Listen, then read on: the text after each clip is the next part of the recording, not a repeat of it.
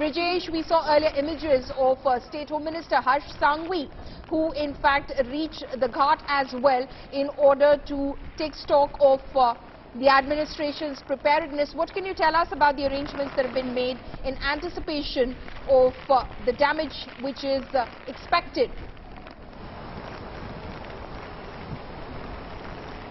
See, Paulomi, everything has been taken care by the government. All the precautionary steps have been taken by the government, but the most important part will be after the landfall of the cyclone.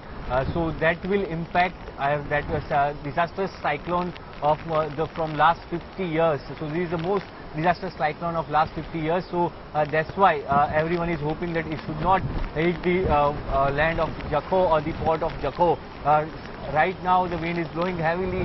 Sanghvi is in Dwarka from last 3 days, and he's moving everywhere. He's trying to help the local authorities very much, that they, and guiding the local authorities that they should take every steps which is possible. Right now the power supply of Dwarka has been shut down. All the villages of the lowland area have been evacuated, and all people are living in the shelter homes. They are not allowed to go outside for the next 24 hours as the cyclone is moving towards the Kutch and Jakhau.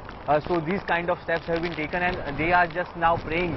Yesterday evening also Sanghvi has prayed at the Lord Dwarkadish temple, but today Lord Dwarkadish temple has been closed because of the cyclone's effect, and no one is visiting right now. The city is empty right now because the advisory has been given that from today noon to tomorrow evening no one should go outside the home, and they have to be in the home only.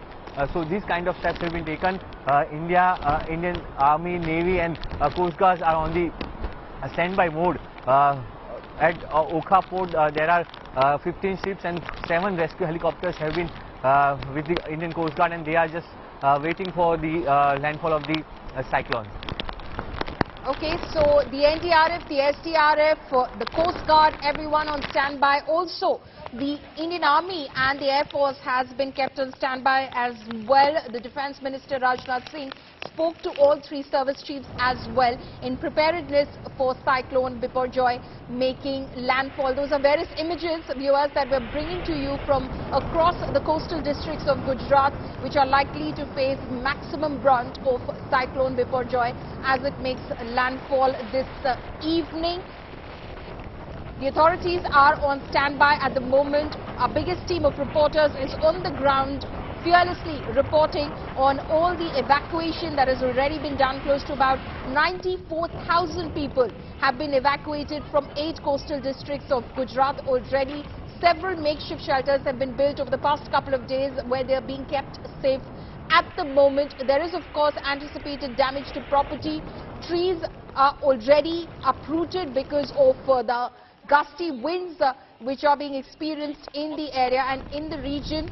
You can already see the boats which have been left over there because all the fishing folk have been asked to move away. There's been no fishing activity. They've been asked to leave, and they've been evacuated to safer places as well. Of course, they worry about their livelihood, but of course, life is paramount. Ashutosh is filing this live report from Mandvi. Let's listen in.